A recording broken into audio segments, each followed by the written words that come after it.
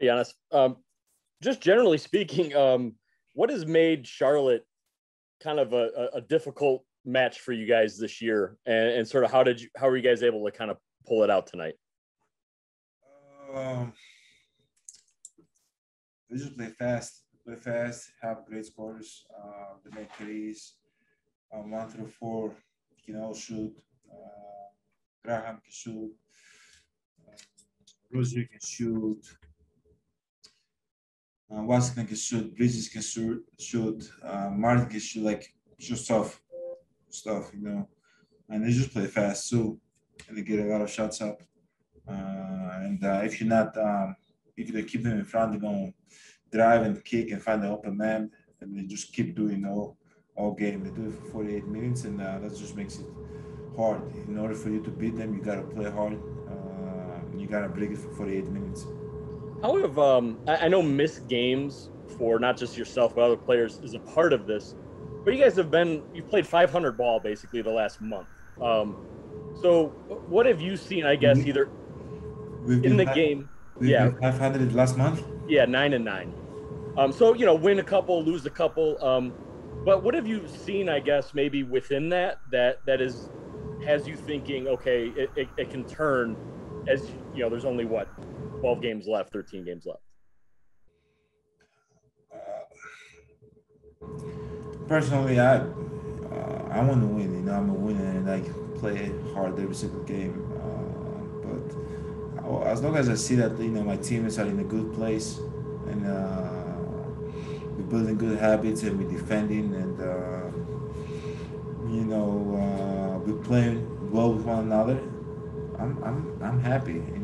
The outcome. I really don't care about the outcome.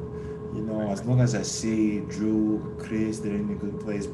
Bobby, Brooke, Dante, Brain, everybody's in a good place and they're playing well, and we are executing our game plan well. We're defending well. We're rebounding well.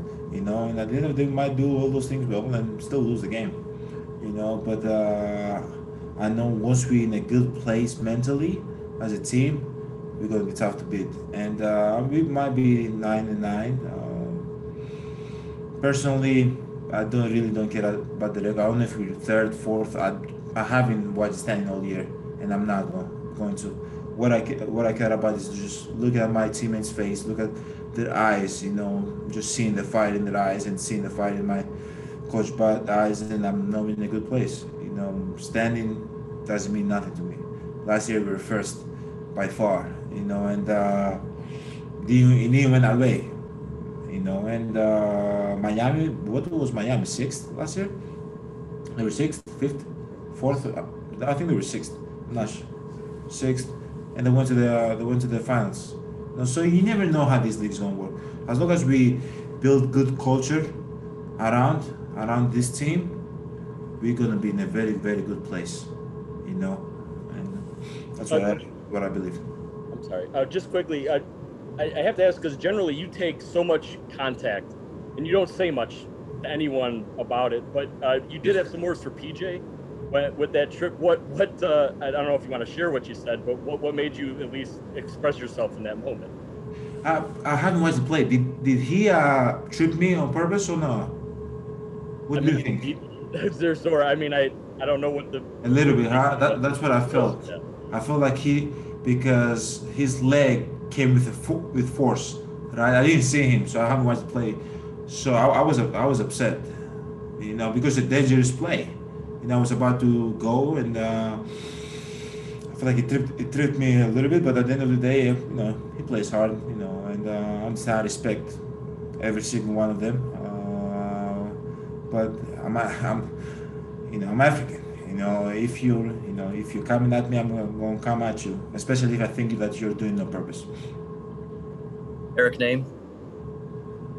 Late in the game, Bud was going kind of offense defense with Brooke and PJ. That's not really an option you guys have had in the past to kind of do some of those things. What was that like for you to kind of, this is what we've been talking about, right? Like the versatility, the different options, like that was on full display for the final 5 minutes today.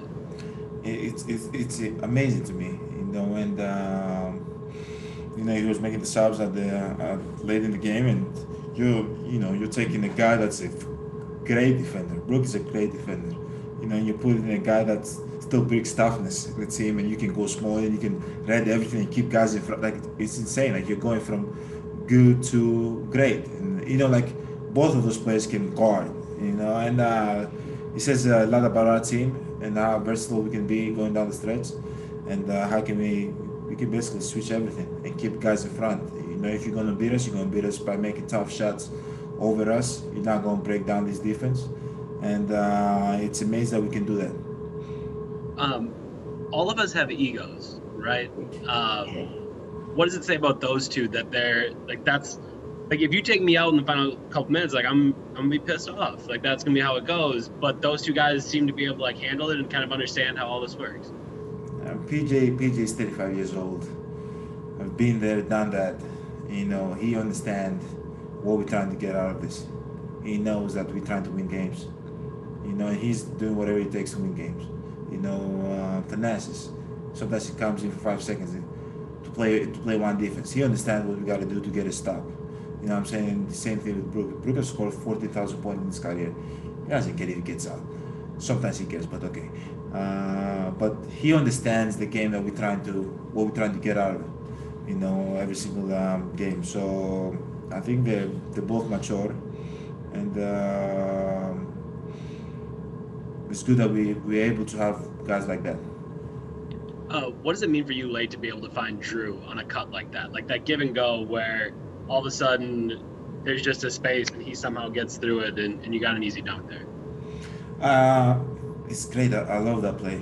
You know, I love that play, and you know, Drew is so good. He knows when to cut. He knows when to screen my man or screen his own man. He knows when to fake a cut and come back to the 3-point line. He knows when to come off it. Like, he's so smart, and I'm a willing passer. You know, I can read plays, and I think going down the stairs, that's going to be a great play for us.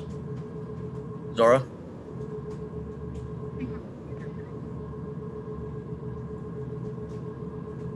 Zora, we can't hear you. What did you think of the way that Brooke was able to take advantage of Charlotte's small ball offensively? Got that? No?